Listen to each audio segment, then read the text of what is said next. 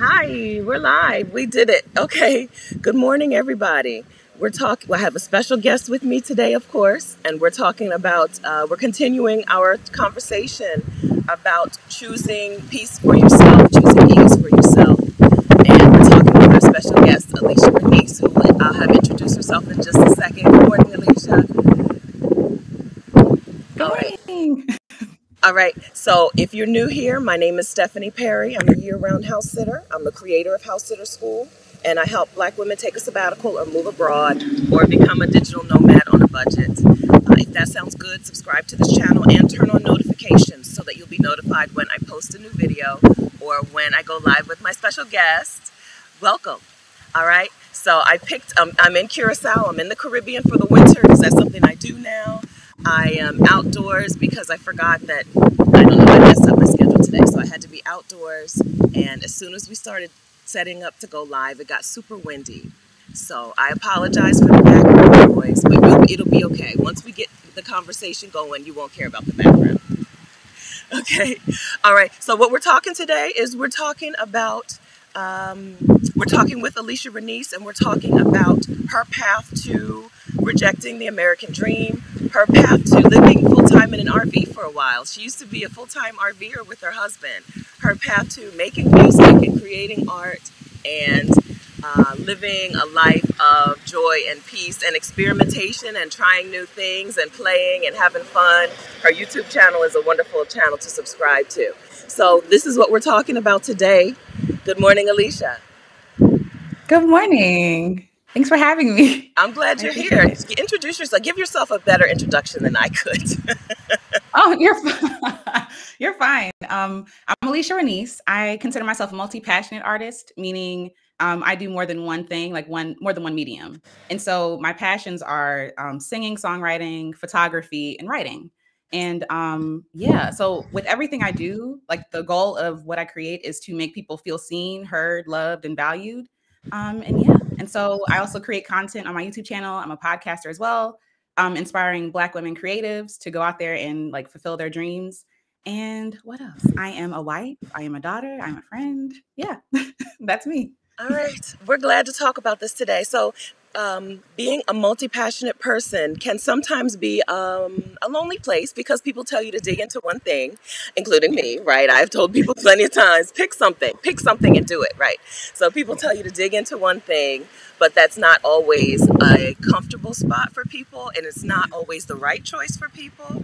So, but I think what I think I know about you is that you started with one form of art and then Mhm. spread out. Yeah. Can you tell us how you went from doing a thing to embracing being a multi-passionate creator? Absolutely, absolutely. Yes. So music has always been a part of my life. My mother is a singer, my aunt is a singer, my grandmother is a singer.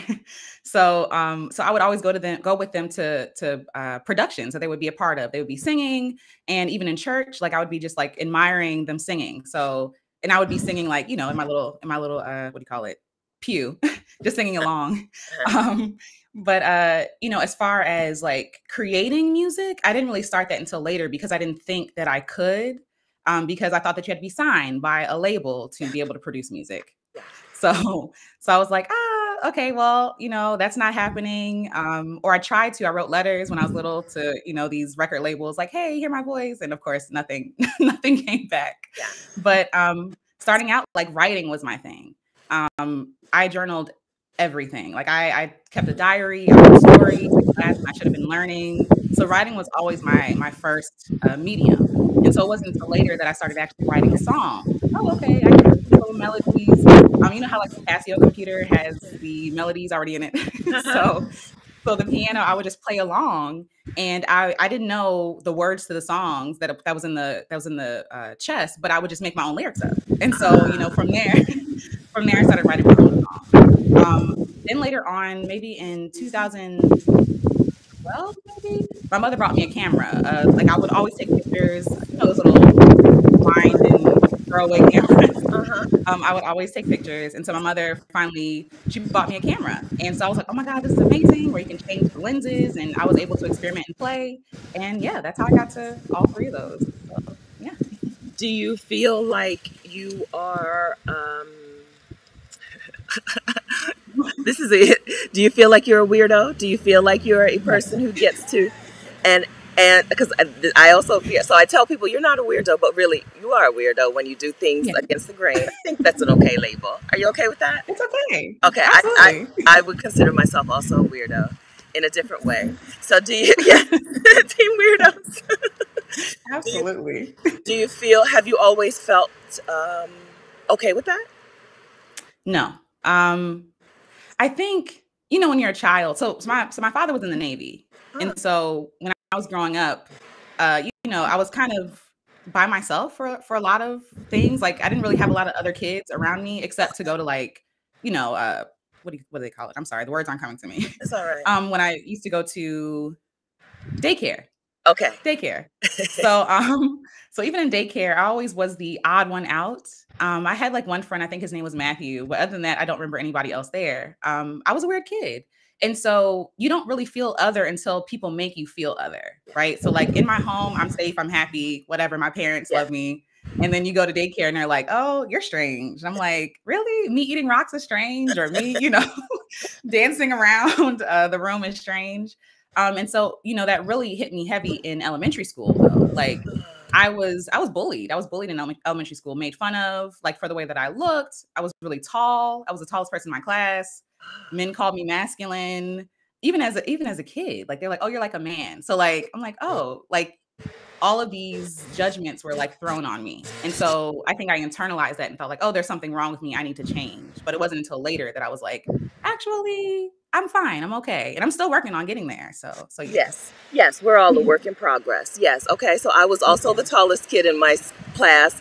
I would be the Yes. kid who, when I remember second grade, Mrs. Carty was my teacher, and I remember my mom coming into school the day before, or when you come in when you're in elementary school and you go in and meet the teacher and stuff and see the classroom, Mhm. and my mom was like, "Stephanie can't sit in that desk," right? And I was taller than Mrs. Carty, Mrs. Oh, Sue Carty. I was wow. taller than her, right? So That is yes, intense. Yeah. but Yes. also I come from a family where it was perfectly fine to be me, and I Yeah. felt fine with it, right? I felt fine Yeah. with maybe standing out in the world, but fitting in my family. So that's really good. I'm glad Absolutely. to hear that you felt that support. Katrina, my friend Katrina is here. So I just told Katrina, my friend Katrina just left the Caribbean. She came down to visit me. Hey, girl, hey. She just got back home, and I actually gave her advice this week. So I'm glad that she's here because I told her this week, just pick one thing. Just pick one thing. Yes. So Alicia's here Yeah. to counterbalance that and say that it's okay to spread your wings, to Yeah. experiment, which is one of the things that I'm really excited to talk about. Absolutely. Yeah. I'm going to take a pause for a second, friends. If it's loud, if the sound is bad and loud, I can try to move to another location. So can someone let me know if it sounds bad and you're hearing all kind of distracting noises? Okay. All right. So yeah. So also, I was the tallest person in the entire school, DC. Yeah. Okay. So it's it's nice to know that there's others out there. How tall are you now, Alicia? Absolutely. I'm 5'9". Okay. So I stopped. Me I stopped too. growing. Me Yeah. too. I wonder if there was ever any concern among my parents that I was going to be like the world's tallest woman, because I was a very tall. Me My kindergarten pictures are hilarious. It's like kindergartner, kindergartner, kindergartner, Stephanie, Karen. There were two of us, two girls, Oh, Stephanie, wow. Karen, kindergartner, kindergarten. It's really a funny thing. That is funny. Yeah. All right, so back on top, back on topic. Okay, thank you very much, Vivetta. Okay, thank you guys. We're gonna bear with it because I don't. But if it gets terrible, tell me and I'll pick up and move. Yeah, I am Oceanside. Do y'all want to see real quick? I promise we're going to get on the subject. So this is Oh, a little bit of ooh. Curacao. If you can see, let's see a little bit, and then there's the water. But that is not the ocean. That is that is the ocean. So there's the ocean, and then there are like inlets. So I'm not too far from the water, and I'm in a hostel, and it's very inexpensive for Curacao prices. Okay, Hmm. back on subject. All right, so you said that you're originally you thought you wanted to be a traditional type of singer, right? With a Yes. record label who gives you permission, with a gatekeeper Yes. who says, "We now crown you a person who is okay to be a singer." Yeah. And at Yeah. some point, I guess you decide, because you're a singer, at some point you decided, I don't need y'all, right? Yeah. I don't Yeah. need you gatekeepers. I don't need you permission granters to tell me Yeah. that I can do a thing and then I can even make money from a thing. So Absolutely. how did this happen? Yeah. So when I was younger, Destiny's Child was like, I love them. Like they were like, oh my God, they were who I wanted to be. And I thought that I had to be signed by a record label to be able to create music. But it wasn't until recently, like the advent of streaming platforms. And so it's like it's plus and minus, right? Like there are pros and cons to it, but it allows you to be more accessible to more people. So if you build your own following, then like people can find you on these places and support you. Um, and I say it's pluses and minuses because I mean, just mini rant for streaming services. It is not very profitable to be a singer or performer strictly with streaming. With every stream that you stream a song, an artist might get 0.004 cents per stream. So every time you listen to a song, they get fractions of a penny. So a lot of artists have to figure out like other ways to make money. And so with creating music, I was never able, not until recently anyway, I wasn't able to make a full-time living with music. So I had to do those other things. I had to be, a photographer. I had to be a writer, and also work a job sometimes. So, there's pros and cons, but like with advent of technology like Bandcamp, where you can support an artist directly, I think they take like a small percentage, maybe 15%, I think, of the revenue that you get, like when you buy an album from an artist on Bandcamp. So with these things, they're trying to right the wrongs. They're trying to balance, where Spotify is making millions of dollars and artists are making nothing. So Bandcamp is like, hey, we're here so that you can sell your music to your people. It's like, yeah. Wonderful. So I didn't do this ahead of time. Is your Bandcamp link just your name? Yes, it is. It is aliciarenece.bandcamp.com. Okay. I'm gonna type that in here now. If someone will take a second and click on it, make sure I got it right. And then if you're watching the replay, hello. RENECE.bandcamp.com. AliciaRenece.bandcamp.com. Okay. If someone wouldn't mind clicking on the link and just give us a thumbs up and let us know. So this is where you can buy Alicia's music. All right, Alecia. So Spotify, yes, Spotify is a platform that, on one hand, capitalism. Sometimes it looks like it's giving you things, and then you're like, wait, I didn't. That wasn't helpful. That wasn't, right. So Exactly. platforms like Spotify, yes, your music is out there and people can stream it, and it's convenient for the listener, and right, and maybe you get discovered by others because your music is on Spotify. But Yeah. man, it means that people who in the 90s could make money from like iTunes, like comparing it to iTunes, people who could make good money from iTunes, now that Spotify is the big guy in this field, these people are not making that money anymore. Yeah. Right. Yeah. And again, like your fate, it's almost like they became the gatekeepers, right? So like while there's technically not gatekeepers, they are the gatekeepers. They are the ones who determine, whether they're gonna put your song in playlists or who it's going to be seen by. Like the algorithm, even on Spotify, they want you to upload more music to be heard by more people. Then they'll start to push you out. And so with that, that's not how art works.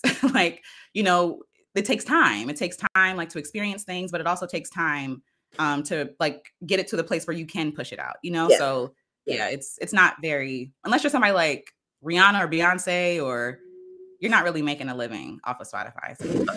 So let's move into, thank you, friends. So they said the link is working. All right. Thank you very much, friends. Alecia has a remix of Is This Love? That is probably one of my faves. It's hard to pick a fave, but Alicia's Is This Love is one of my faves of hers. Yeah. All right. Yeah. So moving in, so talking about like the process of making money, let's talk about the do you feel like there is some freedom compared to what would have happened for you if you had been signed? How would your musical life have be different, positive or negative, if you had been signed by a traditional label? Yeah. There are so many examples of artists who have been taken advantage of. TLC, for example. I think this was like one of the most famous examples. TLC won, I forget what year that was, but they won all these Grammys. They were like the number one selling artists or group, at the time, and they were flat broke. They were dead broke. Some of them had to live with their families and things like that because we see the glitz and glamour. We see the artist and we think, oh, this is amazing. But really the record label is making all the money. Yeah. So, and so they give artists advances. And so what that means is it's a loan. Like if I have a $500 advance, they want me to make that money back plus some. So really, it's not really free money. They're not giving you money. So that some people are signed into contracts where they're making 15% of their sales or 5% of their sales. Right. And when you factor in, making music videos, studio time, dress, the clothes that they rent, the cars that they rent for their music videos, they're not really breaking even. So a lot of artists go bankrupt, not because of, not being able to handle their money, but because of bad deals and contracts. And so that's why you have artists who put out, 10 albums in a year. And it could be, trash or whatever, what they would think trash because they're trying to break that contract. They're trying to get out of that contract. And so I'm grateful that I was never signed because thinking back to even who I was 10 years ago, no, like I would be in so much debt. I'd probably, and I think about I also think about the mental health issues too. Yeah. I'm someone who struggles with depression. And I just know that if I were to be as famous or if I was trying to be like someone else to be validated, it would not do well for my mental health. So I'm glad that I can create the music that I want to create in my own time without people telling me what I can and cannot do, how I have to look. I can cut my hair if I want to. I don't have to wear these, these extravagant, to each his own. But like for me, I want to be my own person. And I feel like I would have to lose myself in that process and I wouldn't be happy, So it's just, yeah. And being on your own means you get to experiment with the types of music that you make. Absolutely. So what are you making now? Tell us about what you're making now. Okay, so I'm excited. So last summer, I started making songs on my loop station. And so what a loop station does is it loops, like it keeps looping different, patterns that you want to record, different beats, that kind of thing. So you'll see people like competing with this thing, like making beatboxes and like beats. I'm not really that good yet, but with the loop machine, I've been singing affirmations. And so it started because I needed to hear that for myself. Like I needed to hear it's okay to rest, right? Like you're not lazy, you're tired, or it's okay to go slow. It's okay to change your mind. It's okay to not be okay. And, while I love affirmations, I love encouraging music, but I think that sometimes we need music that just allows us to be in that moment, like to be who we are, right? So I'm not okay, and that's okay. You know what I mean? Like, and there's no, happy ending, so to speak. But the happy ending could just be acceptance of where I am right now, who I am. So I started making music and, sharing it, and people started resonating with it. And I'm like, oh, okay. So what I needed to hear is not just for me, like other people need to hear that same thing. And so this project I'm working on now is I'm making an album. It's going to be, again, because I'm, again, multi-passionate, multiple parts, but for Black women, like just specifically for Black women. So encouragement. I want to have women share their own stories of like healing, that kind of thing, of their arts. I'm again taking pictures. This is a project for Black women, and the whole point of the project was for women to define themselves for themselves. Like the internet is so loud with people telling Black women who to be, how to show up, and like what Black woman is acceptable and which one is not. And so I believe that all Black women are acceptable and all Black women are amazing, no matter how they show up, no matter their background, no matter their degree, their class, so to speak. Like, and so I wanted women to show up and define themselves for themselves. So I took pictures. I allowed them to, insert. It was like, I am the blank Black woman, and so they would pick a word for themselves. So I had fearless. I had fed up. Shout out to my cousin. Just tired, like these kind of things. And it was allowing women to be honest and to be authentic. And I was taking their pictures, how beautiful they are. You don't have to show up with them down. Show up how you really are, and that's enough. So that's the theme of the whole project. It's just kind of adding more depth to that photo project. So adding music and affirmations with that, or love letters. And so that's the project I'm working on. So It what sounds is like a the, lot. it sounds awesome. So what is the platform that you will release this on if it's photo and music? Okay, so I have a website. It's aliciarenice.com. Okay. I'll be releasing it on the blog. My hope is to, when I have some energy and some funding, to be able to make magazines, like maybe like quarterly zines, like not full out, spreads, but just like little pamphlets where Black women can share their stories, their advice, that kind of thing, and I can share their photos. So that's the idea. It's still a work in progress how I'm gonna share it, but also on Instagram. So Instagram, even though they're prioritizing video, I still want to share photos of beautiful Black women. So, Okay. yeah. Wonderful. Okay, I'm gonna move, and so we're gonna move. I'm gonna have to move, but the thing is, y'all, I don't know how to mute this mic. I'm not kidding. I don't know how to mute without muting both of us. I'm using Ecamm Live, and I don't know how to mute without muting both of us. So I'm just gonna move, and then No worries. we'll keep moving. We'll keep talking. I'm gonna leave my bag here. It'll be okay.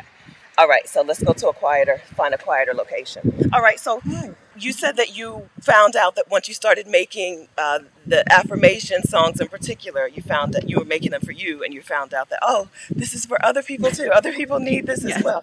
That's what happens when you start sharing your art. We shouldn't always feel like we need to practice in progress and practice in private. I love watching Yeah. you practice in public. This is Yeah. one of the, you are teaching me this. You're teaching us this on your YouTube channel, how to practice in public. Sometimes Alecia will just turn on her loop station and go, right? Yeah. I got, Yeah. let's make some loops. Let's see what happens. Let's see. I don't know what's going to happen. Do you? Right? Absolutely. That Yes. is the joy and the pleasure of someone who is able to see, to experiment and play without. I promise y'all, I'm getting settled. Experiment and play without. This is okay. Welcome to my channel. If you're new here, this is how it's going. This is how it is. Okay, but yeah. So somebody who gets the freedom to experiment and play and see what happens, and sometimes your experiment takes off. Sometimes Yeah. it becomes something awesome because you're Yeah. okay with putting it out there. You talked about Yes. I am the fearless Black woman. Do you feel fearless when it's time to No. go? Okay. No. Fear.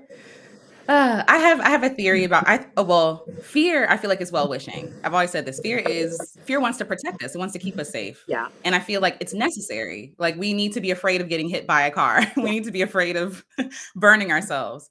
But I think that sometimes it protecting ourselves, we have to teach it like I'm okay, I'm safe. Like I'm scared right now. You know what I mean? And I'm funneling like this into energy, right? But I think that we try to wait until we're fearless to do something, and that's never going to happen. You're never going to do it if you wait till you're fearless, right? So, but I also feel like you become less fearful when you start doing it. Like so, not that and I'm not a psychologist by any means, but I know that some people do like exposure therapy Uh-huh. for people. Sometimes the best way to get over the fear is really to work through it. Like you're Yeah. not really getting over the fear. Like Yeah. you're just getting experience. And so that experience is telling you like, oh, okay, it was fine. I'll be fine. And Yeah. I'll be fine for the next thing too. And so much to the experimenting, I didn't start off, wanting to share my process. Like I'm a recovering perfectionist. Are you? I I would wait until it's perfect. And when I had the perfect name or the perfect, person, like the perfect setup, all these things. And I was just getting nothing done. And I felt the weight of not doing anything, like you feel suffocated. And I was just like, you know what? Let me just go live and do it to hold myself accountable, but to work through that fear because I was afraid. The first live I did, so I do lives on Mondays when I'm feeling feisty, and I make loops on the fly. And the first time I did it, I was a mess. I was blocked. I was shaking. I was sweating. But at the end of the show, I was like, I didn't die. It's Yeah. okay. I didn't die. and also I felt like because I had nothing really to lose, like I wasn't monetized. I didn't have a lot of people following me. It was just like whatever. Like I'm just I'm just playing around. And I found that brought me a lot of joy. And then people started coming. We started having conversations. We started making loops about what we would converse about. And so yeah, so it was a lot of fun. But practicing in public helps with your inner critic. Like you suck. This doesn't work. This is stupid. This is a silly idea. but it's also helpful for becoming less fearful. Yes. But I don't think the fear ever goes anywhere. No, it's still there. I agree with that. I agree with that. I think one of my best traits is that I'll do things even if I'm afraid. Not everything, right? Not everything that I'm afraid to do. But if I can lay out a case for myself to do it, I can figure out how to do it even if I'm afraid. This channel is a testament to that. Your YouTube channel is a testament to that. So I've linked to Alecia's YouTube channel. It's her name, Alecia Renece. I've linked to that here, and I'll link to that in the description if you're watching the replay. Thank you. Yeah. So when you started making this, so I want to switch gears now, because when you get over to Alecia's channel, you'll see, yes, she's got music videos. Yes, she's got affirmations for Black women, which you should listen to. Yes, she's got songs. You're not lazy. You're just tired as hell. Lay down. Right? Right. But she's also now talking about the American dream in particular. So I want to switch gears to that, because you guys kind of rejected, you and your husband kind of rejected the American dream, as I would see it, a while ago, a long time ago, and moved into an RV, which I think is like the biggest middle finger you can give to the capitalist world. Even though, like, you can do RV life in a capitalist way, but you guys were like, hey, we're not going to do that. We're not going to. Okay, let's talk. I don't want to tell the story. You tell the story. Oh, you're fine. How did RV life become a thing for you guys, and when was this? Yeah. So the RV, the dream came to me, I think, in 2017. So I got married in 2016. And at the end of 2016, I quit my job because I was getting sick from my job. Like, my job was literally making me sick. Okay. And so I worked at a hospital. It's no longer in existence. But it was in DC, and like, my back was inflamed. I had IBS. I still have IBS. I'm trying to heal from that. And my depression was really triggered at my job. And so I was able to leave my job after I got married, thank God, and, figure out, okay, what do I want to do? Like, what do I want to do? Because I feel like I was working because I had to, right? Like, I had bills to pay. I had, a car note, all these other things. And I needed time to be like, who is Alecia? What does she want? And so, because even I feel like there's this pressure when you get married that you kind of lose yourself in your marriage. Yes. And I didn't want to do that. Like, I'm still my own person. I have to know who I am. So, and I have to do my own thing. So in 2017, I started looking up videos about, like, how can we live more? At the time, we were living in DC, and yeah, it was interesting. And it was starting to get expensive. And so we decided to, we need to shift gears. Okay, we got to figure something out because it's not working. and not on one salary either, because my husband was working. And so I was making money from photography, but I was like, there has to be more than just like me slaving away at weddings. And that's why I don't do weddings anymore for photography, because your body is beat. I'm doing weddings, making money, and it's just gone. It's just gone. So I knew that we needed more margin. I just didn't know how to get more margin, especially not in the DMV area. It's very expensive. So things started popping up, people living like van life. And so there are people who are like living in their vans and just living. And I was like, oh my gosh, this is what I want. Like, I want to do this. But at first my husband was not down. Okay. I'm gonna be honest. My husband was like, this is no, like, he was like, I just married you. You're leaving your mom's home. You're not gonna be living in no car. Like, this doesn't make any sense. And I think he wanted safety. And so I was like, okay, all right, let's just keep this in the back of our minds. And I wasn't giving up. So then I started learning about RVs. And the thing is, my parents used to RV when I was little. My parents used to RV when I was little. It was just like, I think I was like 4 and 5 maybe. But so you remember the memories, but you don't really have like experience with doing it. You're just kind of along for the ride. Yeah. So in 2018, my husband was like, okay, let's see what's happening. Cause I literally showed him our bills, our money. And I was like, this is not working. Like, we can't keep doing this. And he was like, all right, let's consider it. So we rented an RV, an Airbnb RV in South Carolina, in Charleston. Okay. And, just to feel like, okay, could we do this? Is this possible? Like, can we live in this space? And we loved it. So we searched for like we didn't want to get an RV that was $100,000. Like, that defeats the purpose, right? Like, you're just going into more debt for this. So we were going to RV World, and RV World had all of these RVs that were like top of the line and really fancy, all these pullouts, and we're just like, we don't need all this. That's too much. It's too much. So, so we actually put in our Google Maps. It was in Vienna, somewhere in Virginia, Northern Virginia, and we put in our Google Maps like RV sales. And so we went to this place called Cruise America. And so from Cruise America, you can rent RVs. And so we went there and they had RVs for sale. They were used RVs and they were way more in our budget than the 100,000 ones. I think the one we got was like 30,000 and it had a lot of miles on it. But we were like, it's nice. It's kind of doesn't have any pullouts, no fancy anything. It's just like, this is how it is. So, you know, we thought about it, you know, we prayed about it. We talked it over. We looked at our stuff and we were just like, okay, let's do it. We bought the RV. And then we financed the RV, I should say. We financed the RV and we started, you know, building it out, putting solar panels on it, like, because we wanted to make sure that we had everything we needed. We didn't want to have to go to camping sites and pay more money just to live. So, because that can be really expensive. And we took off in 2019. Yeah, that's when we left.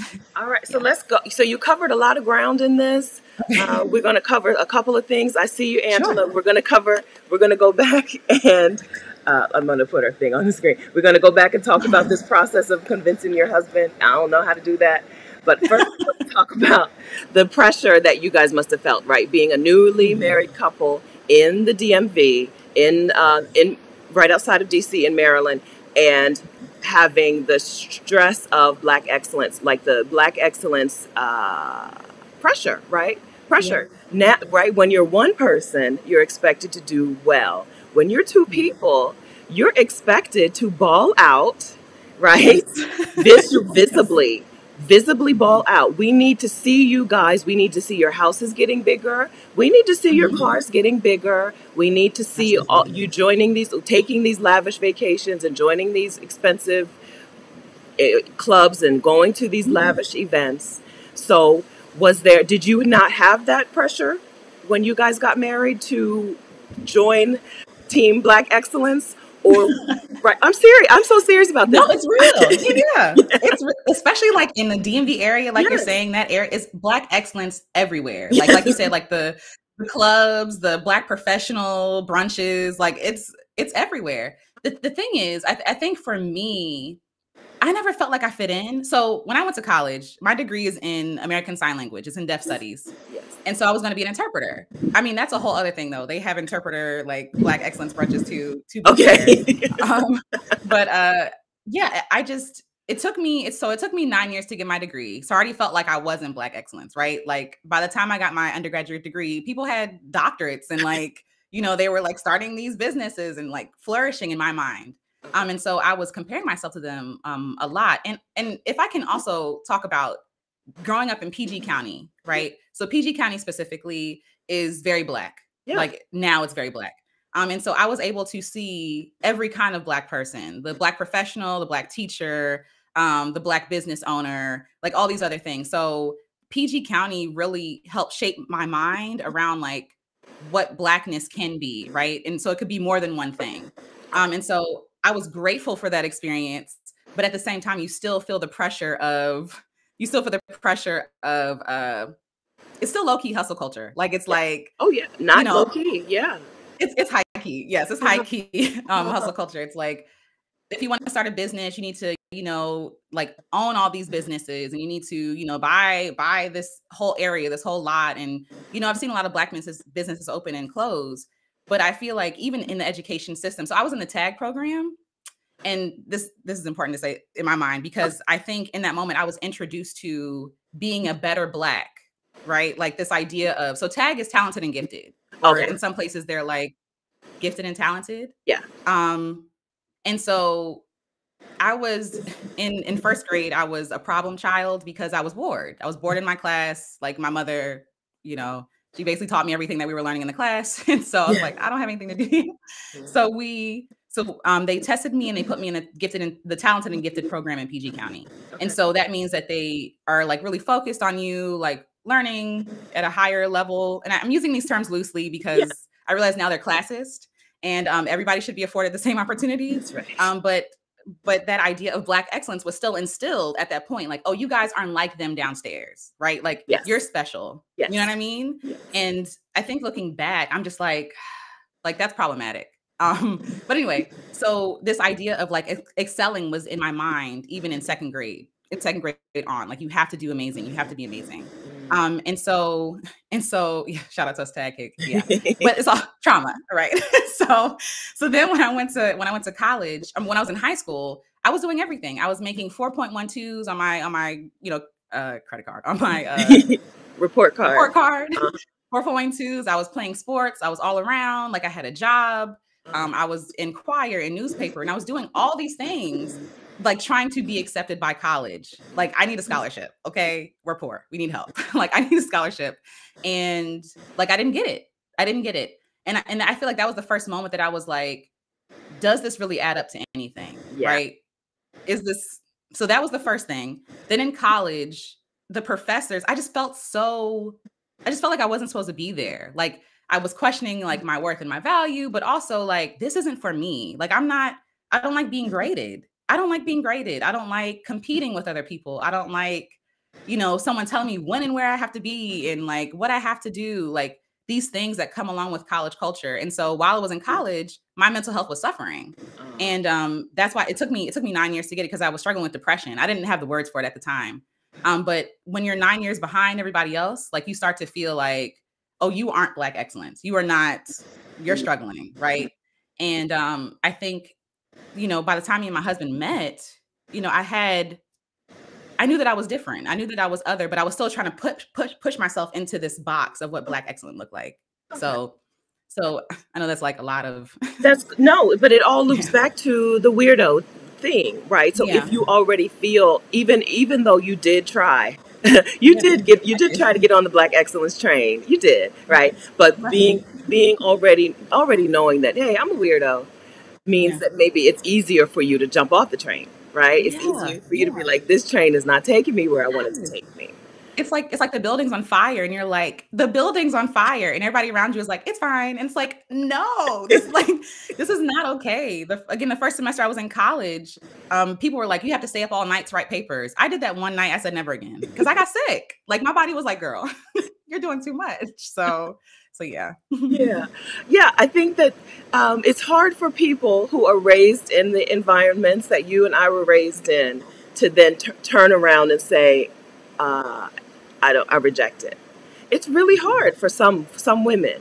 And so it's nice to see other women who are like, yeah, I figured out it wasn't for me.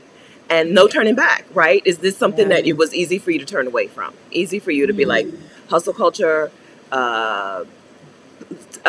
trying to establish myself as better than, right? The better Black phenomenon is not for me. This is not the life I want to live. It's not the world I want to live in. It's not the way that I think Black women should be. It's not what I think is for Black women. It was that something. Was that an easy turnaround? No. And I think it's hard because my mother is a single mother. She, like, my father left when I was officially, I think, left around like 12 or 14 or so, around that age. Okay. And so my mother was holding it down, like, by herself.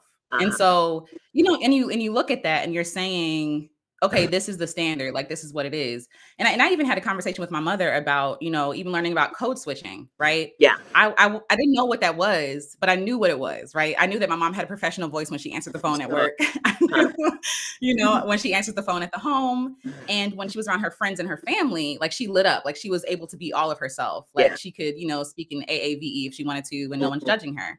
But I feel like by seeing my mom work so hard, I was like, I have to work that hard, and like, I have to work hard enough so that she doesn't have to work hard anymore either. Right. So like this pressure, you know what I mean? And not that she necessarily put that pressure on me, right? But I still felt like it was my duty. Like, my mom deserves everything. You know what I'm saying? Like, and so I think that when you're growing up and you're seeing someone struggle, you're seeing someone work so hard, you normalize that. You normalize that in a way. Like, you're saying, okay, this is how it is for Black women. And a lot of Black women in my life, in my family, they're such hard workers, and like, they're single parents and they're holding it down. And so you're like, okay, so this is normal. And it wasn't until, that I actually questioned those things, right? So my mother's amazing, but she started becoming ill because she was working so hard, and like with chronic disease, and I'm just like, okay, there's something to this. There's something like to the stress. I look at, my other family members who are like holding it down, but like they're not real in my mind, like they're not flourishing like they really can. Right. You know what I'm saying? Right. Because of the constraints that are put on them. That's right. And so, even with my mother and I, like we've had conversations where we challenge each other on certain ideas, even like this Black excellence. I know a while ago, like the conversation about bonnets came up and about like how embarrassing that is for women and all this other stuff. And I'm like, well, why? Why is that embarrassing? Right? Like if a girl wants to go, get milk from the store, and people feel different ways about it, I don't care. Like I'm not judging her. I'm not saying, hey, you're not representing us well, but why is it that I feel like it's an indictment on me if someone shows up free for themselves? Like that's what we should be questioning. Why do I care? I don't. And also understanding that respectability politics does not get us anywhere. It doesn't save us. Or be trying to be respectable. And so I think it took reading, it took questioning, it took just being honest with myself. I just wasn't happy. I just was not happy, even with the degree, with the, the marriage, with the job, with the, the money. I just was not happy. And I really had to question, why am I not happy? Mm-hmm. Like, it's not, these things don't bring happiness. And it's just like, because, for a lot of reasons I wasn't happy, but also because I wasn't able to be all of myself within this idea of Black excellence. Yes. So TL says we need to rebrand Black excellence. I hate the term. I hate it. I hate everything else.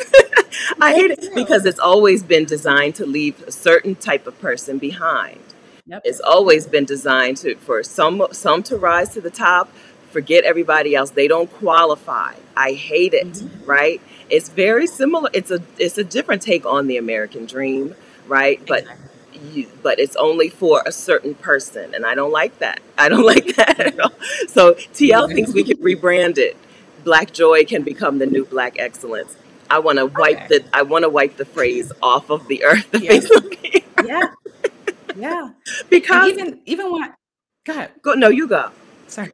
Oh, no. I was just gonna say, I did a live about that. Like Black excellence is a scam. Yes. And it scams people out of work, out of labor, trying to achieve this thing that is never attainable. Like there's always going to be more, you know what I mean? So I got some pushback, which is understandable, but like people were saying, don't talk down on people who are, achieving great things. I'm not, but like, why can't they be celebrated and the janitor be celebrated? Why can't they be celebrated and the stay-at-home mom be celebrated? Like, I'm not understanding why there is this hierarchy. Like, and again, it's all, at the end of the day, it all boils down to, and I'm gonna say white supremacy. It all comes down to the same thing. Like this idea that like only a few, like you said, only a few can make it. Only a few are good enough. And so I don't like that.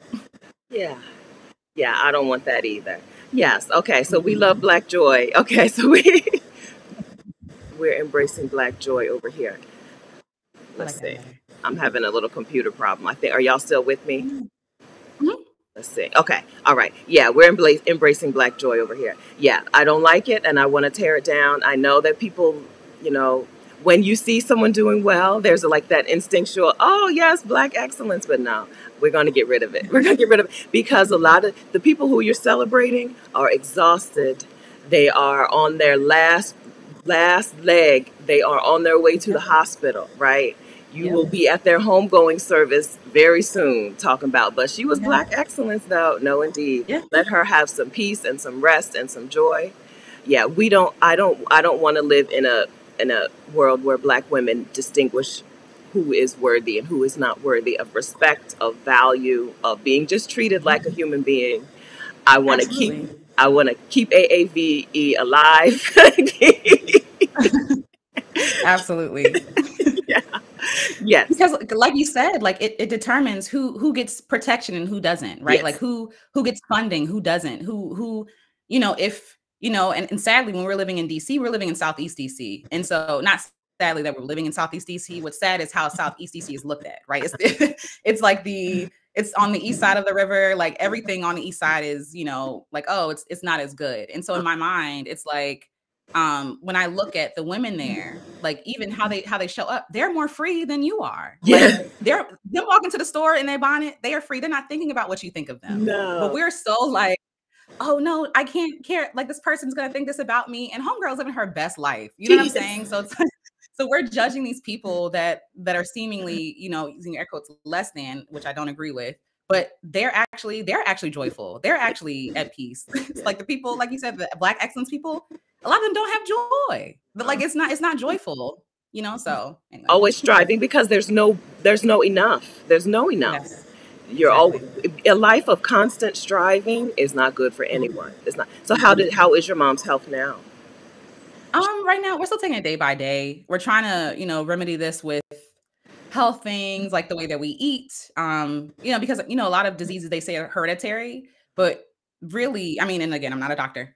Mm-hmm. So a lot of people say stuff is hereditary, but really it's about we eat the same foods that our parents ate, that their parents ate, that kind of, or we subject ourselves to the same kind of trauma with work that our parents subjected themselves to. And so like really addressing those things, I feel like it's going to take more, more time. But ultimately, I just want my mom to quit her job. And so I think she might be watching right now. Mom, I think you should quit your job. Quit that job. Quit that job. Yes. Quit the job. It's not worth it. It is not worth it. So like I just see my mother's so dedicated. She is so hardworking, and they treat her like trash. Yeah. She's been at this job for 30 plus years. And it's like the things that she's asking for, like permission to take vacation, like, sweetie, no, like y'all gotta go, so anyway. That I feel like that would remedy a lot of the issues. Okay. But yeah. Okay. My mom, Connie Perry, was a hospital chaplain. She asked for an assistant for I don't know how long, right? She was a chaplain who had care over 2 hospitals. Asked for an assistant every year with the budget. No, Reverend Perry, we love what you're doing. We don't have enough money to bring in an assistant. Connie Perry retired. The next chaplain got an assistant, white man. Okay. Right? So you're the things that we're putting up. We're going to get back to RV life, I promise y'all. But the things that we're putting up with to keep striving and to keep doing, other people don't have to do that. Other people don't have to live that way. And so I'm down for like, if they can get away with this, I'm getting away with this. If they can get away with doing less, I'm getting away with doing less. And then I'm going to enjoy it and sleep well at night. Yes. Absolutely. Yes. All right. So we've gotten some super chats. So Alecia, we'll give Alecia our super chats today. Let's see. So let's take a second and acknowledge the super. I just typed super chat in the wrong. Y'all, I promise you, I'm going to get it together. Okay. So Joy Route. Thank you for that. Frankie is Joy Route. Frankie lives in a van. Yes. Yes. And Frankie was in someplace like Oklahoma recently, someplace where the weather was not on her side very recently, but I hope you've moved on, Frankie, right? Because she's free. She's free to roam about the country. And Katrina, thank you very much for that super chat. Katrina, back from DC. Katrina lives in the area that you're talking about. She lives on the east part of DC. South, I don't know, northeast, southeast, I don't know. Maybe I shouldn't even have told all that. But yeah, but yeah, so she knows, right. So thank you very much for that super chat, Katrina. And Sandra, thank you very much for that super chat. We really appreciate that. So super chat will go to Alecia so she can take her mom somewhere and convince her, give her a good intervention. Set up a good quit your job intervention for her mom. All right. Yes. Okay. So the reason that I wanted to talk about Black excellence is that I think that saying, hey, I'm going to move into a van, I'm going to move into an RV is a thing that sounds good to a lot of the women in this chat, but it's a struggle. And that struggle is, but what will other people think? Right? That struggle is, but then what is my role then if I'm no longer a person who is striving to achieve, and I am living in a van and driving around the country and working in my van? What then? Is this a whole new identity for me? Yeah. So was it a whole new? Okay, but and then I promise we're going to go back and talk about how you convinced your husband. Okay, so was this the creation of an entire new identity moving into the RV? Yeah, I definitely think so. If not at the start, definitely towards the end of our journey, right? So at first, even with the idea of like needing so much stuff, right? Like we feel like I'm looking over because I have like this big bookshelf and I'm going to have to downsize because we're moving back into our RV in a couple of months. So Yes. So Yay! I'm I'm so excited. excited about that. And do you have a guest bedroom? Well, we got to pull down a couch. So yes, Okay, but all it's not right, a all room. right. But yeah, so when we first went in the RV, we had to downsize a lot. And then we had to downsize some more. So one thing about RVs is not necessarily about the space, but really the weight, right? So you can't take everything with you. Oh, So a lot of clothes we had to get rid of, equipment. So I'm just looking around this because I'm overwhelmed already. But we have to get rid of like a lot of things. And so it really helps you determine like what is essential, like what is really important. And I'll tell you, a lot of things I took with me, I got to get rid of because I didn't even touch it. A lot of things I thought I needed, I did not need. And you know, I worried about us having enough. And I think that comes from like trauma, like always wanting to like make sure that you have enough. yeah. So you hold on tightly to everything, or you think like, oh, if I give this up, then this I'll never get this ever Never again. get And it it's back. like, Yeah. yeah, yeah. And it's like, no, like I really had to deal with that with me. Like, why am I like this? Why do I think like this? And I'm a Christian, so I believe that God is the source. So like what am I tripping about? Yeah. Like if I have my life, I have everything I need. You know what I'm saying? So and I say that and it's hard because I'm like, well, what about my notebooks? And I'm like what do you call it? Like a pin, like a stickler for like, oh, it has to look like this, it has to be this way. And I think being on the road, it makes you more flexible. Like it makes you like, okay, like even with our schedules, okay, we want to get in this place by this time. Okay, well, the tire popped, so we're not gonna get there at this time. So you can be mad about it for a couple of days, or you could just be like, okay, whatever. I have everything I need here. So there's really no pressure. We got stuck in the mud in Colorado. And yeah. And so when I tell you we were pissed, like we were upset, learning how to communicate with one another, that's important too. Like Yeah. when you're in your RV with your spouse, like there's nowhere to run. Like you're not going to no other room to talk. It's like everything is right there in front of your face. And I think me and my husband have pretty good communication skills, but I think it got even better on the road because if I'm annoyed, he's gonna see it on my face. So I might as well talk about it. If he's upset, you know, what's he gonna do? Go to the back and we have like a curtain in the bedroom, just like close the curtain. No, like that's silly. So I'm really determining like what's important, I think is important too. Like what is this the end of the world? You know, is this really the end of the world? And I feel like with our life back in DC, everything was like so fast paced. Like everything was so, you know, you got to be here by this time. You have to do that. Even in our lives, like you have to get this degree by 22. You got to get married by 25. You have to, you know, like, and when you're on the road, you're free. And it's just like, you have to be flexible or else you're going to be miserable. Yeah. Like things happen that you can't control and you just have to be okay with that, you know? So I definitely feel like I'm definitely a different person on this side than when I first started. That's good. So how much of this did you, because you did some research and you had seen some other RVers out there. So did you expect that this was going to be one of the outcomes, that you were going to find a newer version of yourself, or was it like a total shock? Mm. I think I was prepared for some of the stuff because like again, YouTube is amazing. You Yeah. can live through other people and learn, so you don't have to learn on the fly.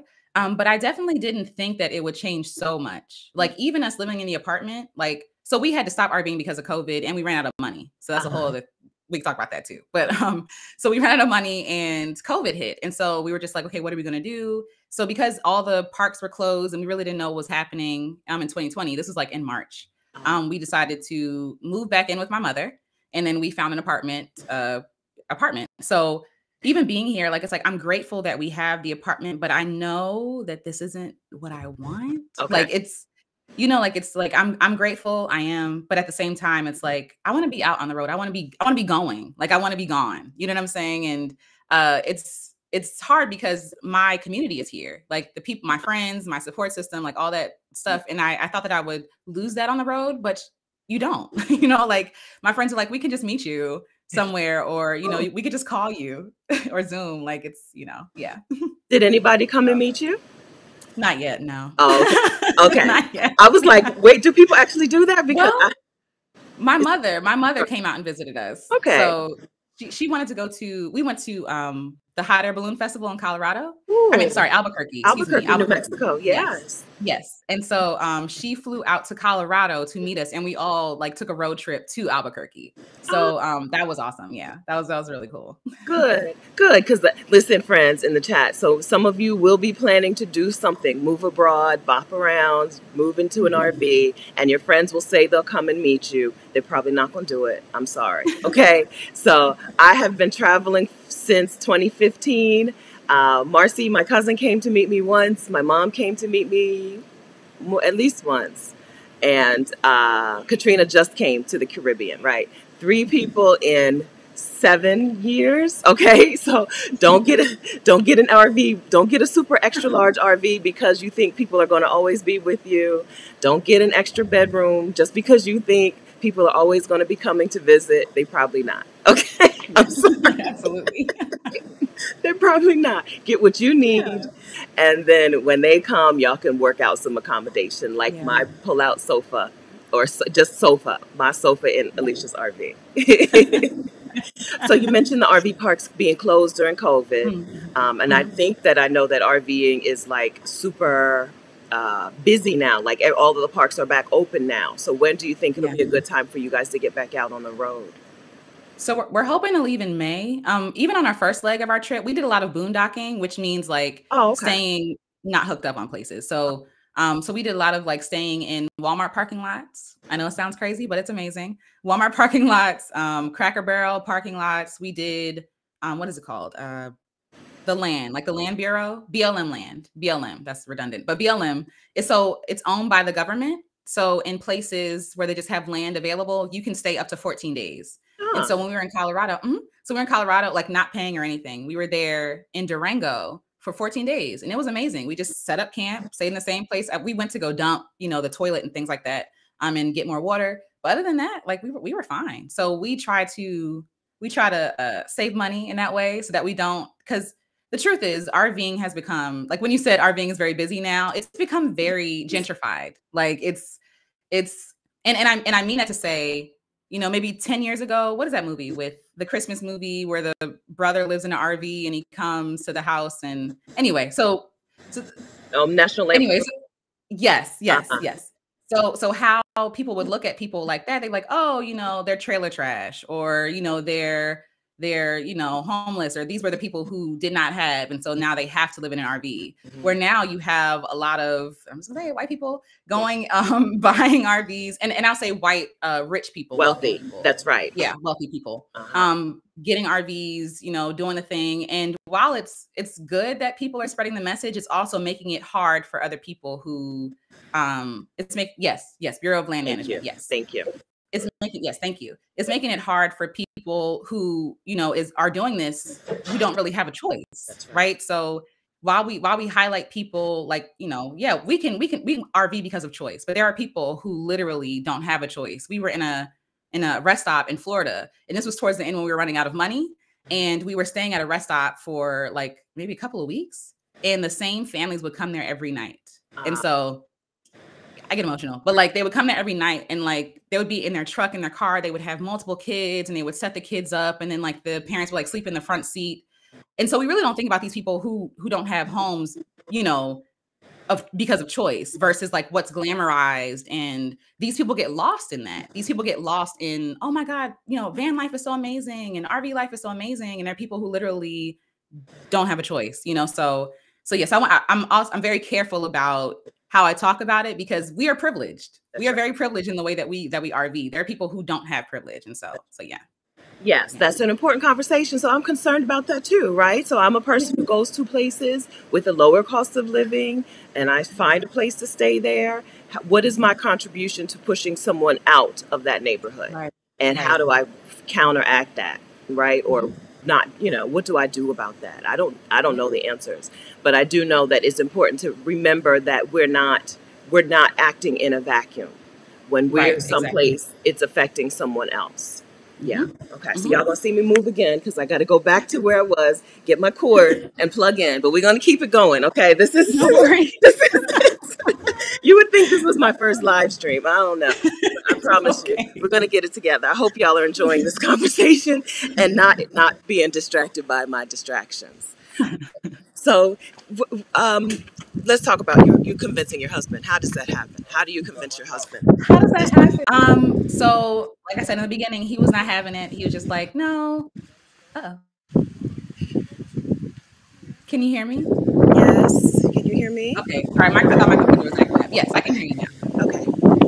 now. So at first he was not with it. I think it had to do with like saving money, but also it had to do with like protection, and the idea of living in a vehicle sounds kind of sounds kind of like, oh, like using air quotes, like you're homeless, or you're struggling. Yeah. And what it really took for me was to lay out the benefit, right? So we were in the process of trying to be debt free. And there was no margin to be debt free where we were living. Right. so Not gonna so we were happen. like, we have to no. So I was like, we have to, and to have savings, right? Just in case, like emergency savings. We had no, I think they said like everybody is like one paycheck away or one emergency away from being bankrupt or from That's right. being poor. And we were very much that. So we were like, okay, something needs to change. We have to do something. The money I'm making from photography, like it's nice, but it's not really allowing us to do what we want to do. The money he was making from his job went towards our bills, and there wasn't much left after that. So once I laid out our budget, once I laid out like, okay, we can save this much money and still have margin and make money on the road, then we can. And I feel like after I showed him the benefit, like financially, like then he was more willing to try it. And Okay. more willing to like, okay, let's look about it. Look it up and consider it. Then he himself looked up videos from other people, and especially, just being honest, like Black people. Like it was really important for him to see Black people on the road. And I totally understand that. Yeah. And so I think once he saw all that, he was like, okay, like this is something we can consider. Okay. Um I that worked for me. I'm not sure if that, other married women, if that would work for you. But I also considered even now, like taking solo trips, like, if you want to stay here, like, at first I thought there was something wrong with that. Like, it's like, oh, is it wrong if I travel without my Right. husband? Is that bad? And it's Right. like, no, like we're still married. I'm just somewhere else. You know what I'm saying? So not, I'm also going to say this. I think even getting married, I struggled with the idea of giving up my life in exchange for a wedding ring. And I never wanted to be that person. Like I didn't want to lose my identity, but I also didn't want to lose the dreams that I had for myself. Like just because I'm married now, or if and when we have kids in the future, just because I have kids, it's like, no, I still have to make sure that I'm living a life that I enjoy. And yes, that's good for me, but that's also good for the people I'm in relationship with, right? Right. Like I I'm going to be a miserable wife if I'm not living my life. And so we've talked about, me taking solo trips by myself, and he's down. He's like, okay, like, and when we leave here, he could just meet me somewhere that I'm at, or, like it's not the end of the world. And Good. of Yeah. course for him, like there's, yeah. No, I'm sorry. Yeah. Sorry. Good. Good. Yeah. No. Sometimes we think that there's only one way to do marriage, but being a person who has seen people around the world do things a different way, there are people who are married who live in different countries. She works in a Yeah. hospital in the U.S. He lives in the Philippines, raising the kids. Right? Like there are different Yeah. ways to do marriage and to do. You do your thing. There's another way. Another thing about rejecting like the American dream, because the American dream is so singular. But there are Yes. different ways to do things. Everybody can navigate within their own relationship a way to find a way to be you and us. Way to be you and us. Absolutely. And I do feel like what is pushed, what I've seen lately especially, is like, oh, women have to give up everything, all of themselves, just to be accepted by a man. And I'm like, that's trash. I'm not doing that. Like that's garbage. Like that's silly. Who would Um agree to that? Who would agree to that? for a ring, like no. And then also people, like marriage is hard. Like marriage, even though, like, yes. Okay. I have multiple thoughts coming at the same time. But marriage is work. Like marriage is not just, oh yeah, we're in love and we're so happy and lovey-dovey. It's like, no, you have to be proactive to be in a healthy marriage. And that takes energy, that takes work. But I also don't want to, in the same vein, say that you should struggle to be loved. I don't believe in struggle love. I don't believe in none of that just to be accepted. No, you would be healthier by yourself. Like, don't cut your life short being stressed out by somebody just because you don't want to be alone, Like, so, yeah. Just had to put that in there. That's right. Okay, thank you. So, Angela, did we give you info on how to convince? Well, she's already moving to Mexico with her husband, so she's done some convincing. So, Yay. yeah, I Awesome. think that the RV. So, did you take the RV trial run after he was already into the idea, or was this part of the convincing? No, so I think this was part of the convincing. I think both. I think at that point he was open to it, but he was like, all right, let's see what it's really like to be two people in an RV together, even if it's just for a weekend, and see if we can handle it from there. And once we took the trip to South Carolina and we were in the RV, I was like, this is nice. We could do this. And granted, the kind of RV that we stayed in was bigger than the one that we actually Right. have now. Right. And so that's important too. So if you're thinking about RVing, you need to test out what you want to buy. Like if you can rent like the space, the kind of space that you're thinking about, that's what you should do first, because yeah, it was very different. The RV we stayed in South Carolina was a travel trailer. So it's not attached to like, you attach it to the car, to the truck. The one that we have now is a Class C RV, and that means that it comes with the truck already in it, like the little hood on the top. So so we don't have to attach anything. We don't have to leave our RV anywhere. It just comes with us everywhere we go. Good. So yeah. Okay, good. Yeah, my best advice would be to do a trial run. I think Yes, absolutely. it's helpful to men to be able to see themselves there. They seem to be more afraid of taking risks. Yeah. Right. Yeah. That's interesting. I agree. Yeah. I agree. I don't know if it's because they're just afraid of looking bad, right? If you mess up, yes. you mess up. But if he messes up, everybody's right. Everybody's That's very true. It affects everybody. I think. That's very true. I think that's so that trial run is probably a great way to convince him. Yeah, we can do this. It wouldn't be so bad. And what's the worst that could happen? Worst could happen. We go back to the DMV. We get another apartment. Like, we're already living the worst case scenario here. Absolutely. Like we did a live on our channel about like, did we fail RV life? Because even within like the RV community or the nomadic community, there is even this perceived hierarchy, which is stupid. People who like do like weekend traveling versus people who are full-time versus people who like, it's like, are you a real RVer if you only do it on the weekends? It's so silly. But I felt like I was like, oh no, did we fail RV life because we have to come back to the DMV area? And it's like, no, I get to determine what RV life looks like for me. So eventually we want to have like what we really want to do. This is what I want to do. I want to buy land. I want to have a farm. That's what I really want to do. But I also want to travel at the same time. And it's like, why can't we do both? And while I don't have the farm right now, I'll travel. So I think being able to be flexible with your dream is really important, because dreams change. They change. You grow. That's right. Angela has a question. Yeah. Did you have driving while Black issues? So how was life boondocking, right? So boondocking in a Walmart parking lot seems like not a super scary thing for white people. It can be very scary for Black people. Yeah. What was that like for you guys? For sure. Yeah, it was interesting to me because for me, I felt safer in Walmart parking lots than I did in open space in the land. I'm just gonna be honest. In an RV parking lot, I felt like I had more. I don't know. Oh, can you hear me? Yes. Yes, but we're still going. It's okay. Okay. Okay. Sorry. I am so sorry. No, it's not you. It's me. It's all me. Okay. It's all me. So. Okay. But yeah, so in the Walmart parking lot, I felt safer, and in open spaces, I felt like I was more in danger. And I think it really has to do with like our complicated relationship to nature. I feel like as Black folks, I feel like it's almost like land or open land or like these open spaces. It can be like, oh, Black people don't do that. That's what I heard a lot. Like RVing, like Black people don't do that. Black people don't RV. Black people don't stay in the woods by themselves. And, because there's crazy people out there. And while, yes, there might be crazy people out there, it's like this perceived safety that you have around other people that I feel like I felt like, okay, I'm seen. And not saying that these people would vouch for me or defend me if something were to go wrong, but I felt like, well, at least I'm around people. As far as driving while Black, we encountered a lot of like strange looks when we went to RV parks. like some RV parks we would set up and there would be people like staring at us and like, okay, like, what are you doing here? You know what I'm saying? Like, why are you in our space? Like we felt that very much. But while driving itself, like we never got pulled over by anybody.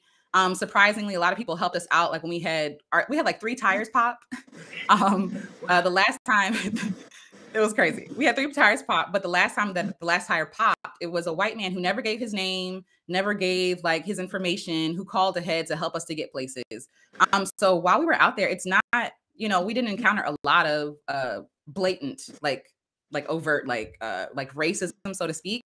But like when we were in the places, we definitely felt like, okay, we're not supposed to be here in their mind. Yeah. Like in their mind, this isn't someplace that we're supposed to be. Yeah. It's like, oh no, this is for us. And especially like RVing, there are a lot of like older white people that RV. So, you know what I'm saying? So it's like, we're Black and we're also younger. And so they're probably like, well, what are you doing here? So it could be some curiosity, but there were definitely some stern looks that we got that were like, why are you here? You know? So yeah, that you don't belong here feeling. We felt that in the US. It's a thing that it doesn't happen to me outside of the US, right? That look that like, you know, you just don't belong here.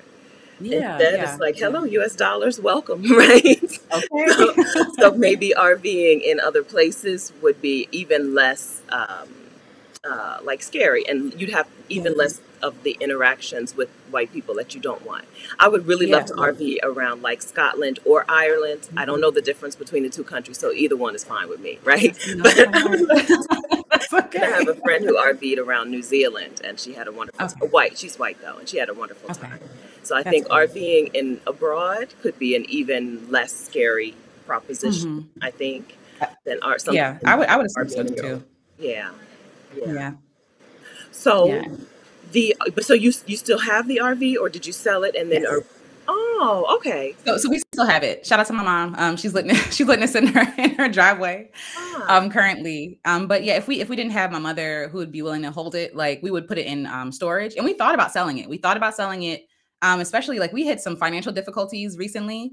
Even here, like struggling with a COVID, with jobs, and you know, we were almost like going to be evicted. And so we were really wrestling with like, okay, like, and what's crazy to that is like, we think that these homes, these things are more stable and safer. And what, you know, what happened in 2020 up to here. Sorry, I know I've said the name, but like what's happened so far is showing us that nothing is really safe. Like the things that we think are safety or sure things aren't that. And so, you know, we were paying our bills. We were doing the things. And so my husband lost his job. And so we were in jeopardy of losing like everything. Like, and so, you know, it was really eye-opening. I think I always knew that, you know, most Americans are one emergency away from being homeless, you know, or being bankrupt or whatever. And I can, you know, now, like we almost lost everything, not because we weren't, you know, stewarding our money correctly or anything like that. It was because, you know, the job dried up because of COVID. And so, so thinking about going through those hard times, we thought about selling the RV and using that money, but we wanted to use the RV as like a backup plan. So if we do have to be evicted, we can just like move into the RV and go, because that's what we want to do anyway. Right. But yeah, so. Okay.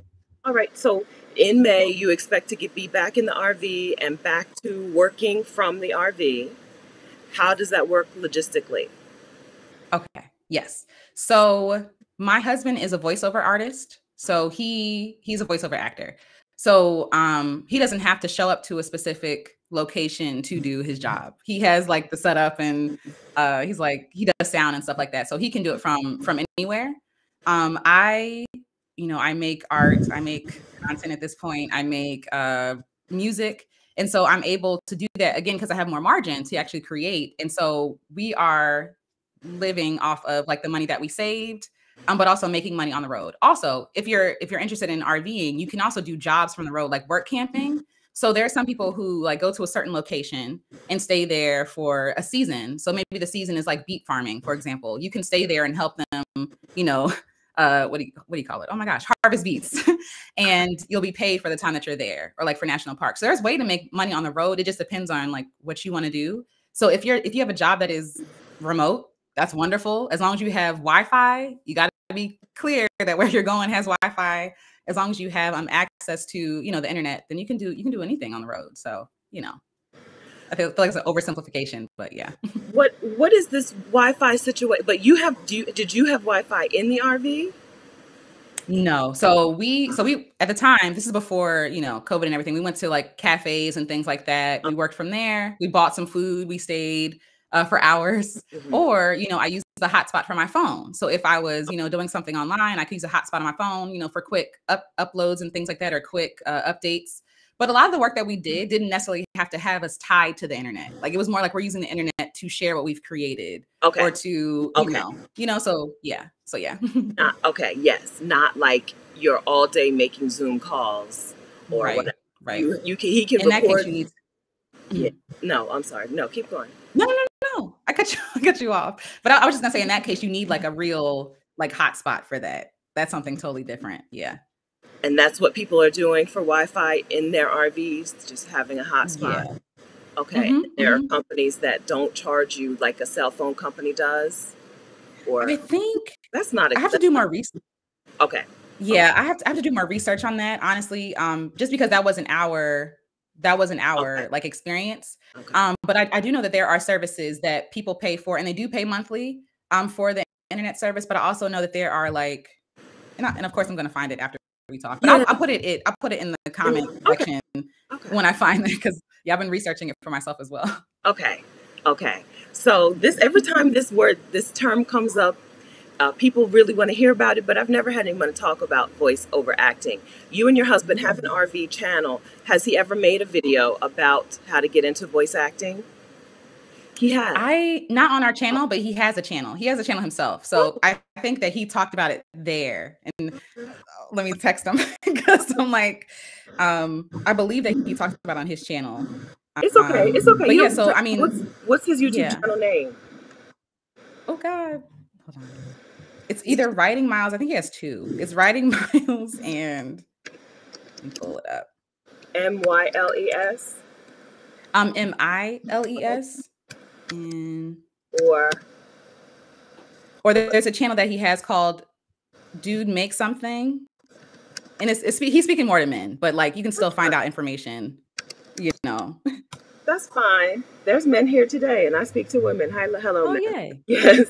Okay, so somebody go to youtube.com/writingmiles and tell us if there's a video on voiceover acting. This is something that we've never. Every time it comes up, everybody's excited, and then I forget to follow up and find somebody to talk about it, because it's a thing now. So, here's your husband. I should have known. This is Alicia's husband. So Thank you, baby. So let me put this in here. Alicia's husband, who seems like an awesome dude. YouTube.com/ and then JAMIELCALPINVO. Okay. Did I do that right? Let's see if I did that right. Okay. So you can get that information, because I always thought that you needed to do voiceover work inside this big old booth, but it's a new day. Yeah. You can do it from wherever you are. Absolutely. Okay. All right. So that's where your information is on voiceover acting. So click on the link to open up his channel so you don't lose it.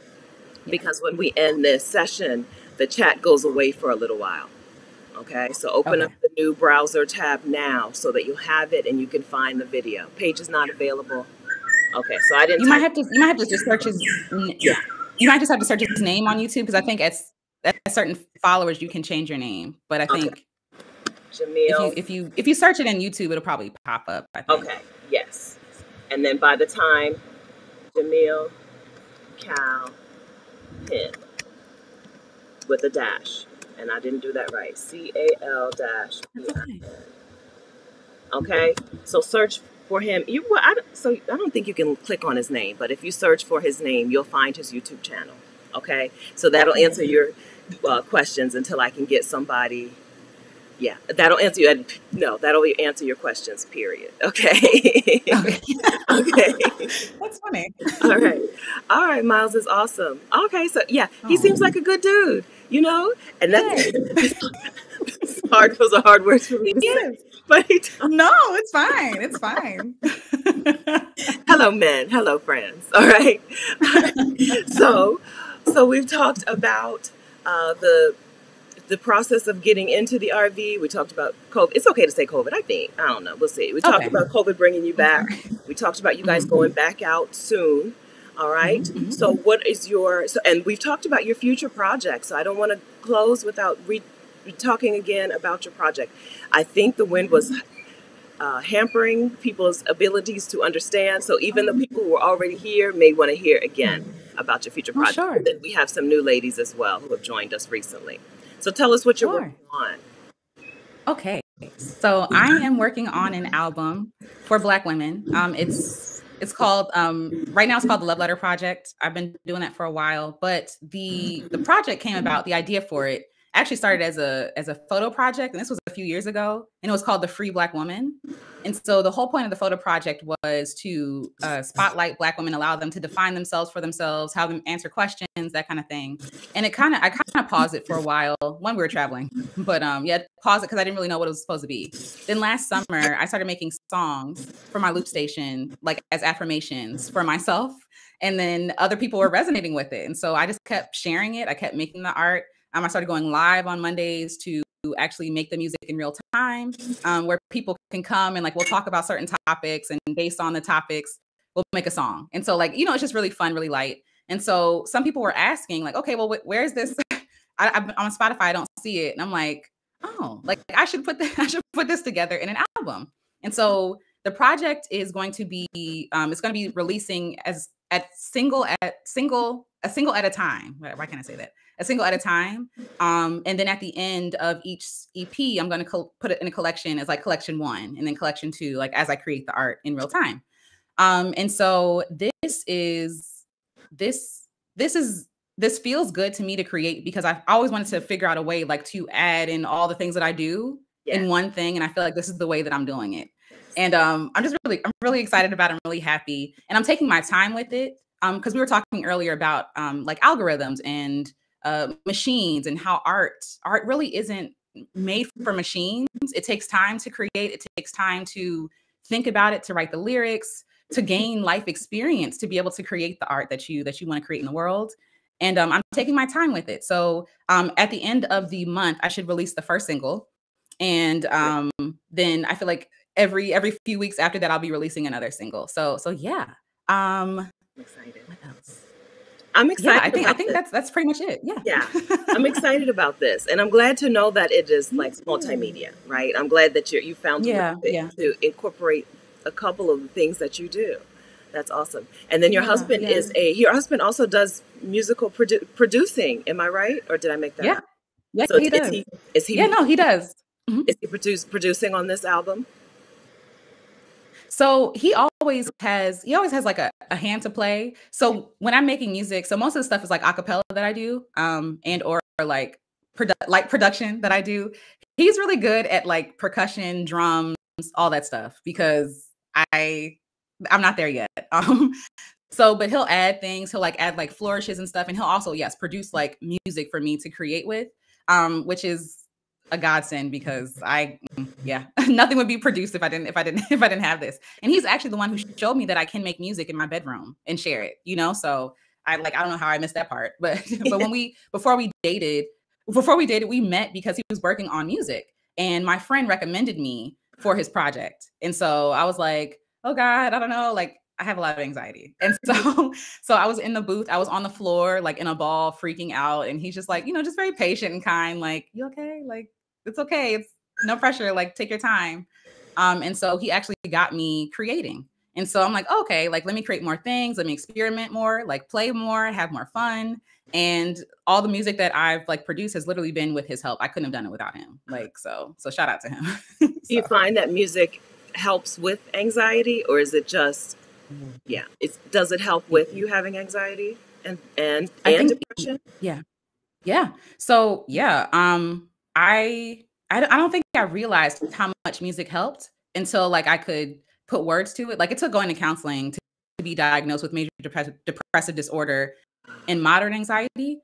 And I always knew that music soothed me. I always knew that music calms me or express what I was feeling in a better way than I can. Like even with songs in the church, right? Like you'll hear people like wailing or like doing runs and stuff, and make what it sounds like making noises, but it is music, right? And it's like something that you can't put words to.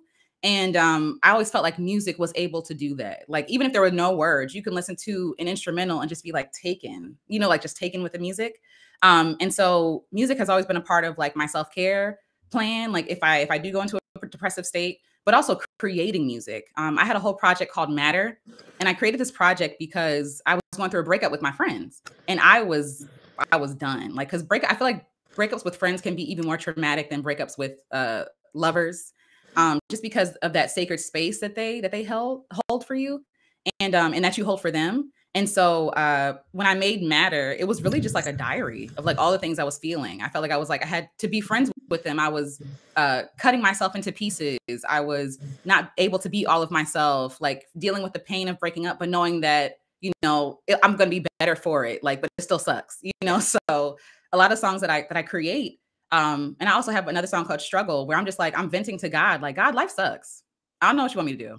You know what I'm saying? Like, and there's no, I always thought that like music had to have like a happy ending, and I just didn't have a happy ending at that point, and I was able just to be all of myself in a way that I couldn't just be honest with like people I knew, So music has always helped. Listening to it, creating it, all that stuff. So yeah.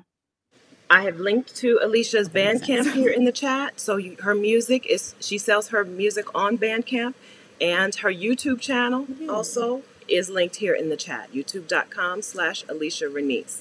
Okay, so I would, on Bandcamp, if you purchase, will they then get like an alert when something new comes out? They do. When you purchase from Bandcamp, every time I release something, you'll be the first notified. So yay. Absolutely. Okay, good. So this way you don't have to worry about missing the music she's starting to release the end of this month. Okay, so AleciaRenece.com/Bandcamp. Yeah. And I mean, can I share if you want, like, so there are some songs that I haven't recorded in studio yet. And if you want to download like the loop versions that are done on there while like the other songs are in progress, you can at AleciaRenece.co. Oh no, sorry, AleciaRenece.me/feelgoodmusic. So if you want. All right, how did I do? AleciaRenece.ne/feelgoodmusic. Yes. Okay, that's music that's exclusive. Yeah. Those are exclusives. All right. Yes. Yeah. Celeste says, loving yourself sometimes means leaving others behind. You're really right. I don't want to, I know we're going to start wrapping up, but it is, friend breakups are hard and nobody talks about it, right? So I'm glad that you found music as a way to, or that music was a way that you were able to heal from that, because it's hard, and you don't have any, if you don't have any, like without a therapist, you just are on your own. There's nobody else who's going to get it, right? Nobody else who's going to get it. Yeah. Yes, absolutely. Yeah. Yeah. All right, Chantel. Chantel appreciates your honesty in normalizing emotional and mental health matters. I appreciate you. I appreciate that from you too, Alecia. Yeah. Alicia's YouTube channel is Alecia Renece. I appreciate that too. You, if you feel like a weirdo, right? Or if you feel like a person who doesn't have somebody who's going to understand your thing, right? Alicia's channel where you can go and be like, oh, I'm not alone with this. Oh, I'm not alone with that either. Oh, I was also the tall child. That makes me happy. Yeah, it's wonderful. Like my goal is literally, Go ahead. No, I was just gonna say, like, my goal is literally like to be the person I needed when I was younger. Like, you know what I mean? Like to make my younger self proud, but also because I feel like a lot of our child selves, we have it right. You know what I mean? We know who we are, but we end up making ourselves into these other versions of what other people want us to be. And so like, yeah, if other people that way, like when you were saying that, like, it's like the ultimate like compliment, like, yeah, like sharing stuff is hard. Sharing stuff is scary, but I feel like it's necessary. And I only share things that I've actually like either am working through or have worked through, because, sadly with the internet, people can weaponize, what you say and how you feel. But because I've worked through it, it's like, okay, you know, like I'm sharing this like for my own self, but also for other people. So that makes me really happy. That's right. Yeah. Yeah, that's wonderful. Yeah, it's a good feeling. It's a great feeling. All right. So, okay. So ladies are going over to buy your music. Thank you very much. Just heard Late Bloomer. All right. Oh, thanks. Good. All Thank right. you. So what do you think we didn't cover, Alecia? Can I just say something about play, if that's possible? Please, because like, you're sitting on a ball right now. About experimenting. Okay. I am. You're bouncing. I see you. Yes, I am. I think that sometimes, not I think, I have to, I keep saying I think, and it's like, I know what I'm saying. Yeah. But, anyway, sometimes we lose ourselves in becoming too adult, right? That's how I felt. Like, I felt like I was losing myself in becoming too adult. And adult means that you can't do what you want to do. It means that you can't have fun. It means that you have to earn your rest. It means that you have to, do all these things. But once I started treating myself like a child, it's like, that's when I started to come alive. I mean, you know what I mean? Like you give grace to children, right? Like, again, I keep saying like babies just exist. They can't do anything. And we love them anyway, right? They're dumb. They can't do anything. Helpless. Yes. And we love them so much. And we love them. And it's like, why can't we take that same love and care with ourselves? You know what I mean? Like, who said that we weren't worthy of that love and care, especially from ourselves? Like, whatever the world does, okay. But like for ourselves. And I feel like once I started allowing myself to play, to not have all the answers figured out, to be open to like where I'm going to go, like even in my creative journey, that's when life started to open up. You know what I mean? Like, that's when I started feeling like more at peace, more joyful. And so, yeah, I just feel like if we looked at life like an experiment, I like that you said, like, what's the worst that can happen? Like you said, usually the worst that can happen is that you end up where you are right now. Where you are. Right. Like, you're not going to die. You know what I'm saying? Like, Lord willing, you're not going to die. Like, it's just, for me, I just feel like because I am a weirdo, I just think that, and people know that I'm a weirdo. My family calls me sensitive all the time. Like, and they say it lovingly, but like, they know, like, Alecia, and now that I accept myself, it's like when I give myself permission to play, life becomes like in full color. You know what I mean? So yeah, like if you want to do something and you don't know like how to do it, just experiment. Like just like you did in school, like the science fair project. I hypothesize it's going to happen. If it don't happen the way it's supposed to, okay, moving on. Like, so. That's exactly right. And a lot of times when women are saying like, I feel stuck and I need a breakthrough, the advice is do something that you would do if you were 7. What would you do if you were 7? Would it be paint? Like when I was a kid, I used to line up my mom's perfume and makeup things on her dresser and just like act out little scenes with them. Acting out little scenes, talking, right? Maybe not a direct connection to YouTube, but like there's something to be said about me liking to talk and teach the little perfume bottles some stuff, right? Yes. She had the blue makeup puff in a blue thing. I love talking to that puff and making it act out scenes, right? What would you do if you were 7? That is a way to find out what you're really into before people tell you, oh, that's dumb. And before people tell you, but that's not serious enough. That's not Black excellence enough. Like, what would 7-year-old you really want to do today? Try that. Yeah. So what does play look like for you? Literally, I can't, well, okay. I don't paint well in other people's opinions, right? So I'm trying to change my language around that, right? Like, obviously right now, I'm not going to be in any museums or anything like that, but I like painting. It's fun. Like, I like the feel of the paintbrush against the paper. It just feels good, right? Just like tactile, like it just feels good. With playing, even with music, like again, how I talk about going live, I don't know what I'm doing. I literally just show up and I'm like, this sounds good. This feels good. Like not having an outcome, like waiting on the other end. It's more just like being in the moment. And much like you were saying, when you're a kid, you're in the moment. Like you're like, the box is a spaceship, your mom's closet is like a dungeon, whatever you want it to be. Like, it's just about being in the moment. And I think sometimes it's just like listening to myself. Like I just want to go on a drive today. I want to take a walk. I want to listen to a good song. I want to, have a concert in the shower. Like there are other things. And the reason why I like it is because it removes the need to be perfect all the time. It removes the need to like be performative, right? Like we're not doing things just to, again, like you say, be Black excellence or to be approved by somebody. It's like, no, I'm just doing this for fun and nobody has to see it or hear about it ever again, but it just feels good. No pressure. No pressure. Yeah, none. Yeah. None at all. Can you answer? I'm going to take myself off the screen for 1 second, but can you answer this question about gas prices and how y'all plan to navigate that for the spring and summer? Yeah. Yes. Yeah. So gas prices. Oh, this is awkward. Gas prices definitely ate away at our budget. What we're going to do this time is travel slowly.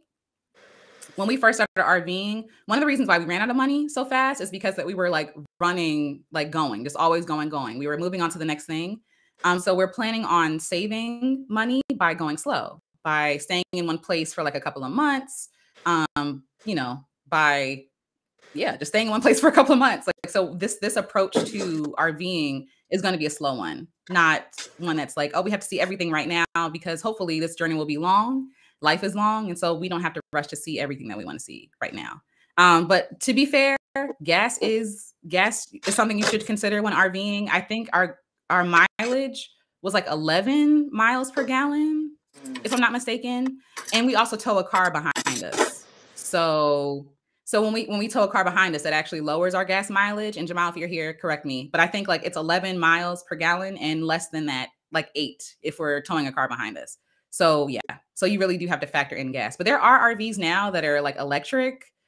Granted, they're a lot more expensive, but they're electric. There are some that are hybrid.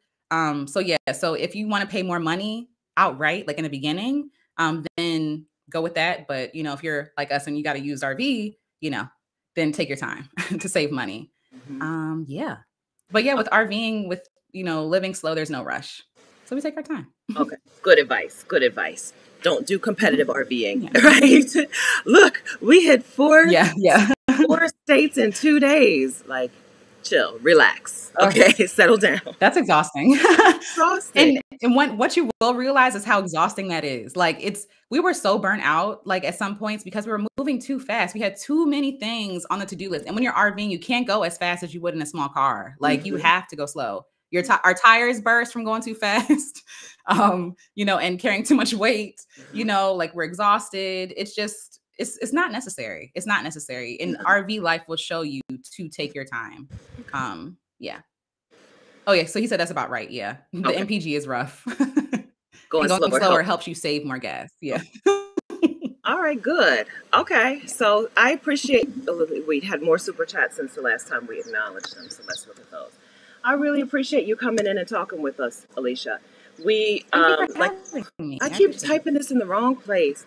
So y'all, while I'm looking for the super chats, I appreciate y'all's patience, because I did make a mess of some things, but I think the conversation was good enough to compensate for the mess. I broke out into a sweat. Everything is happening. I'm feeling a little. You are fine. Okay, but the conversation was wonderful. So thank you. And thank you for the super chats. Thank you for that super chat, Marie. Thank you for the super chat, Beverly.